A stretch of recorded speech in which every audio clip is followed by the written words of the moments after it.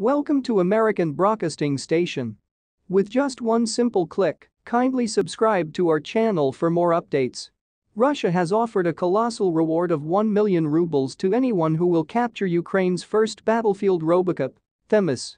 In a peculiar move, Russia's Center for Analysis of Strategies and Technologies, CAST, made the gigantic offer to any member or a group of military or law enforcement organization to capture the Themis intact for studying its technology.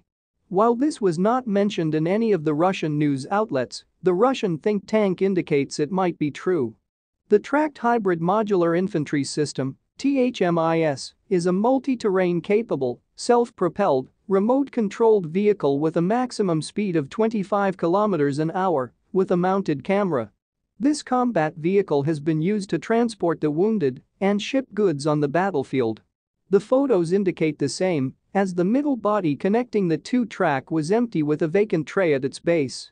Even if the single unit received is converted for arms firing, the chances of it impacting the battlefield situation or turning around the war are slim. How it is used in Ukrainian supply lines to keep troops replenished and whether it will figure in the ongoing Ukrainian offensive in Kherson and South Ukraine remains to be seen. The weaponized version is armed with light and heavy machine guns, 40mm grenade launchers, 30mm automatic cannons, anti-tank missile systems, and 81mm mortar rounds to provide rear support and indirect fire for mobile forces. Battlefield's Robocop casualty evacuation is one of the conflict's most crucial and labor-intensive activities. Traditionally, it takes several people to carry a stretcher and required medical equipment. However, it would require only one to operate a UGV, which can accommodate several wounded and a lot of equipment. This means that less personnel are available to help more people. Themis is used remotely via a secure radio channel or even operate autonomously by setting coordinate points in its navigation system using a global positional system (GPS) system and a laser detection and ranging (LiDAR) system to ride over rough terrain and avoid obstacles. It can reach speeds of up to 20 km an hour, is compact, weighs 1630 kg, and can bear a maximum load of 1200 kg.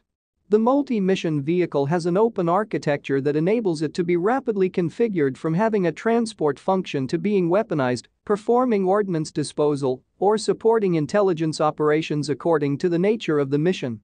16 countries have acquired Themis UGVs, 8 of which are members of NATO, including Estonia, Germany, France, the Netherlands, Norway, Spain, the UK, and the US. CAST director Ruslan Pukov was quoted as saying this was the most unique and technologically advanced product supplied to Ukraine in recent times. Since this device is of great technical interest, CAST declares a reward of 1 million rubles to any military or law enforcement personnel or those who master the Themis platform in Ukraine in partial or complete condition.